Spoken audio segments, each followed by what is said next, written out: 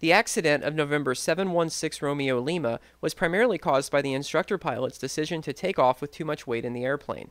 But the accident chain included improper runway selection, followed by an attempt to climb out at low airspeed, and eventually ended with a crash into the trees. The pilot and two passengers, who were paying for an introductory flight, were all killed, although the pilot and one passenger survived the impact and died 3 weeks later from severe burns.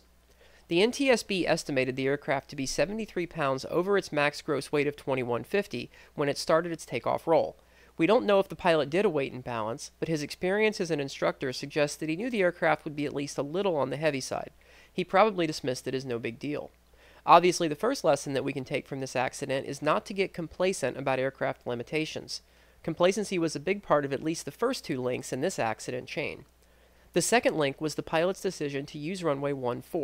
Winds that day were from 030 at 12 knots gusting to 20, meaning 14 had a light tailwind, and the most favorable runway would have been runway 9. 9 also would have given the pilot a full 1,000 feet more pavement to work with, and had no obstacles immediately off its departure end.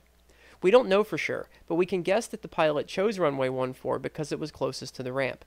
It's likely that he'd done it many times before with no issues. As a pilot, I'm guilty of having chosen to do tailwind takeoffs to avoid long taxi times, but a tailwind takeoff when fully loaded is not something I've done or intend to do. This bad decision connected the first two links in the accident chain and set our pilot up for the third link, which was his airspeed problem.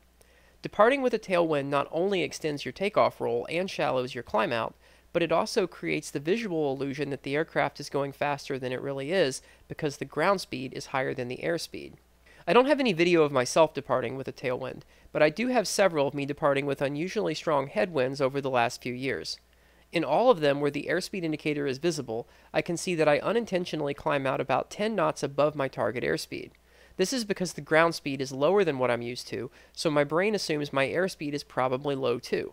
I instinctively push forward on the yoke to fix the sight picture and end up a little too fast. The pilot in this case would have been getting the opposite cues. He probably perceived that his aircraft was going plenty fast when he decided to force it into the air. Notice the unusually high pitch attitude just after rotation. He would be getting conflicting information from his senses at this point in the flight. His eyes are seeing the ground move past quickly and telling him that the plane is ready to fly, but the instruments and the mushy feeling in the controls tell him the plane is about to stall. If he had just kept the plane on the runway longer, or leveled off in ground effect like we do for a soft field takeoff until building up enough airspeed, he might have had a chance of getting the airplane established in a normal VX climb.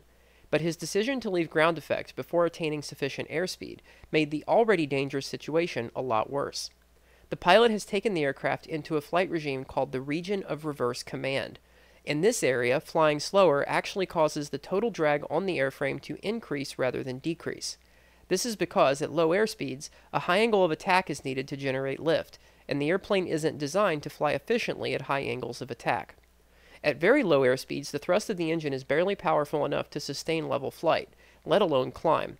The only way to recover from this condition is to pitch forward, possibly sacrificing some altitude for airspeed so the plane can fly more efficiently. But with a 70-foot tree line fast approaching, the pilot didn't have enough altitude to let the plane descend. A witness reported that the aircraft remained nose high until he lost sight of it in the trees. His only chance of succeeding at this takeoff would have been to tightly hold best angle of climb speed until reaching a safe altitude, because this minimizes the total drag experienced by the airplane. A tip my primary instructor taught me for managing angle of attack during max performance takeoffs is that if an obstacle on the horizon line is starting to worry you, point the nose right at it as if you were trying to hit it. The airplane will make sure that you don't. Obviously, that trick is no substitute for flying the correct speeds, but it's a good way to keep yourself from pulling back when your life depends on getting the max possible performance out of the aircraft. The importance of proper short field technique is another lesson pilots can take from this accident. It's hard to know for sure if this Cherokee had the muscle to carry the load they'd put in it that day or not, but we can say for sure that the pilot did not get as much out of the aircraft as it had to offer. And finally, the last lesson we can learn from this is to know when it's time to abort.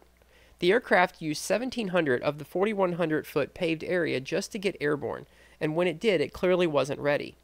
If the pilot had closed the throttle immediately after the botched rotation, he probably could have brought the aircraft to a stop safely and had time to reconsider his options.